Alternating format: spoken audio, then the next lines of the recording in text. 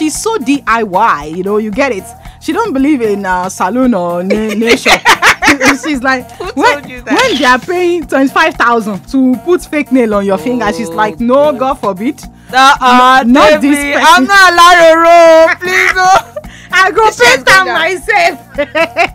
I have Niniola in the studio, people. Yeah. Sing it down. I've been dying to ask her.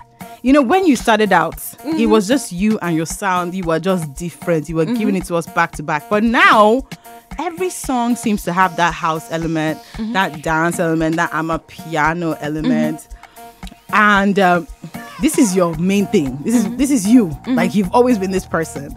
How does that make you feel? 1, 2, how are you still trying to still give us the vibe and be different? Because this song, is very different. And I wonder if that was hard to achieve. Okay, so Afro House, I love Afro House. It's a fusion of anything African in terms of the language and the beats, fusion with the house music.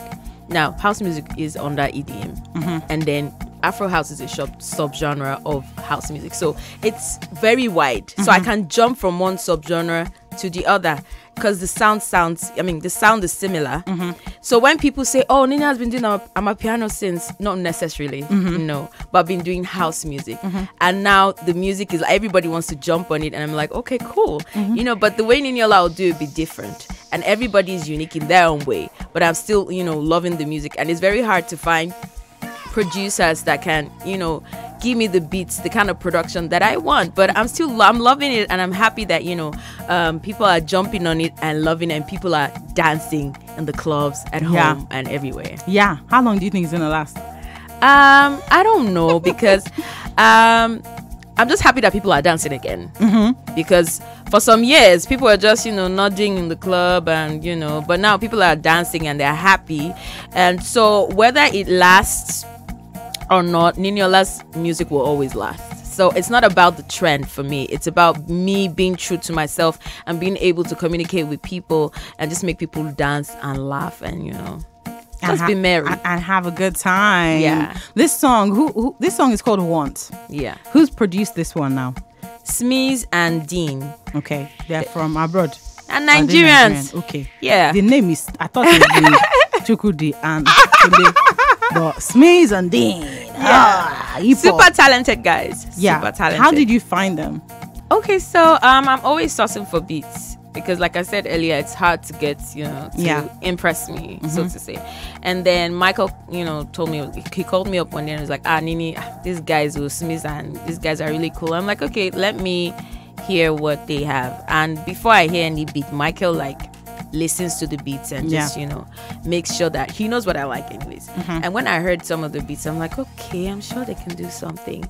And then I had like a music camp, and they came over and we worked on, you know, music together, and that's how it came about. And how did you decide that this song was going to be a single? So when I heard the beats, it always starts from the beats. If the beat is slow and sleeping, but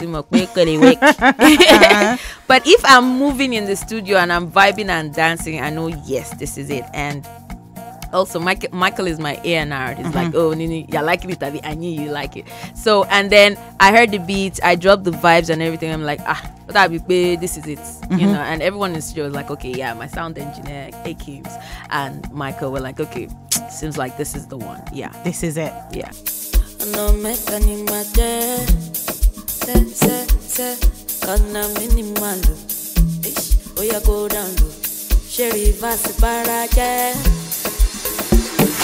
How did you do it?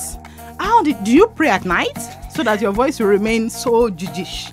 Okay, so I always pray to God for inspiration, always. Oh, good. Davy, are you serious? I'm learning a lot. You don't want me to pray to God again? I do. So I just want you to help me write your prayer point so that I can apply the same prayer point. After all, Ciara's prayer is on a track.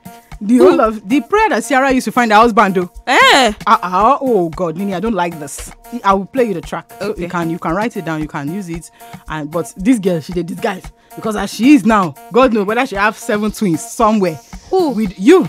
Yes, I thought you were still talking about Ciara.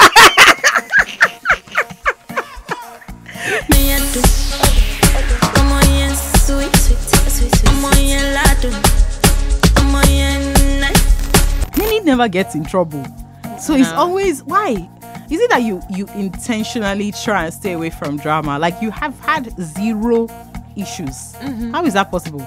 Because I just focus on the music. I just want people to listen to the music, and that is all. My private life is very private.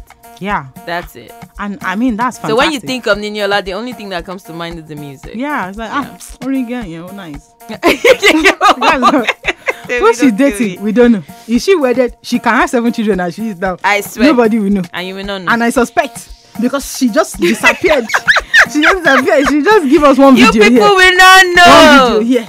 She will not even do nothing. Nothing. Just dance to the music, that's all. Before you go, I want you to tell me what's next.